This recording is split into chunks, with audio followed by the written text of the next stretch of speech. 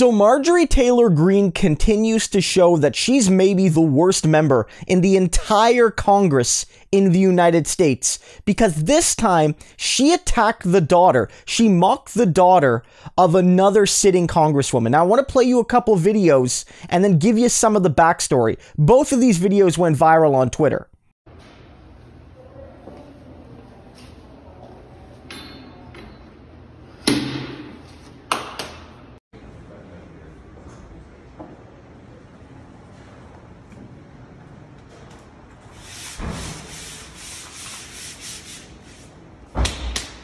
So in the first video there, you see Congresswoman Marie Newman, she's an Illinois Democrat, a progressive, putting up a trans flag in her office, which is right across the hall from Marjorie Taylor Greene. And basically, Marie Newman did that as a statement to say that my neighbor across the hall doesn't support rights for transgender people. And as a response to that, I want to let it be known that my office is 100% welcoming of trans people. And then in the following clip, posted by Marjorie Taylor Greene, you see her putting up a sign on her office wall, again, right across the hall from Marie Newman, that basically says there are two genders, male and female, quote unquote, trust the science. And both, you know, she mocks Marie Newman's like hand wiping motion. And those are the two videos.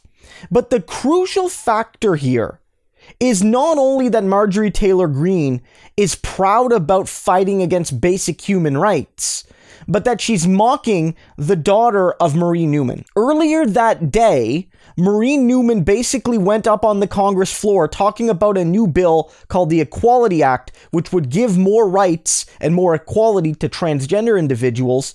And she basically said, without the Equality Act, millions of Americans like my daughter can be denied housing and education and more simply because they identify as transgender. And then Marjorie Taylor Greene responds directly to this. Remember, this is before the trans flag and the anti-trans sign that Marjorie Taylor Greene puts up. She says, as mothers, we all love and support our children, but your biological son does not belong in my daughter's bathrooms, locker rooms, and sports teams. Just absolutely ghoulish. Marjorie Taylor Greene knows that this is not only ideological here. Yeah, it's ideological. Yeah, Marjorie Taylor Greene is just wrong because trans rights are human rights. We believe that on this channel. This is not a turfy channel, but like, it crosses the line from general Republican evil to just absolute awful ghoulery to be like, your specific child actually isn't who they identify as, and I'm going to fight against their rights, and I'm going to fight against your child because your child is dangerous to my child. That's what she's doing there. She's basically saying to Marie Newman, blasting her on Twitter, saying, your daughter isn't actually a daughter. My daughter is a real daughter, and I need to protect her. And that's like this sort of language that is being mobilized by a lot of conservatives right now who are trying to make this about protecting women's rights, protecting women in sports, protecting women in bathrooms, and these sorts of things. And so this is what it's about. When she put up that sign across from Marie Newman's room, her office in Congress, she wasn't just putting that up as a general, ideological statement, ugly as it is. That was a personal attack on the daughter of that congresswoman. A personal attack. Attacking her child. Unacceptable. Utterly unacceptable. It's one thing to have disagreements. It's one thing for Marjorie Taylor Greene to stupidly vote against this very good bill. I'm sure lots of Republicans are going to vote against it. But none of those people, at least thus far, have gone and attacked Marie Newman's children.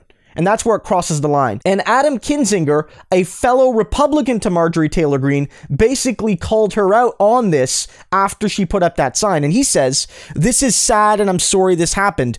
Representative Newman's daughter is transgender, and this video and tweet represents the hate and fame-driven politics of self-promotion at all evil cost. This garbage must end in order to #restore our GOP. Now look, I'm not gonna give Kinzinger any cookies for doing the basic minimum here. He's one of the few anti-Trump Republicans, though, and he voted, for impeachment. He voted to expel Marjorie Taylor Greene, and so his whole narrative is, if we want the Republican Party to not literally be like a voice for hate and against democracy, then we have to get rid of people like Trump and Marjorie Taylor Greene. And he's right. People like her have no place in Congress. Again, this isn't just about viewpoints. I find Marjorie Taylor Greene's viewpoints abhorrent. I do. But she votes based on her views and based on her constituents, and it may be the case that her constituents have troubling views on this matter too.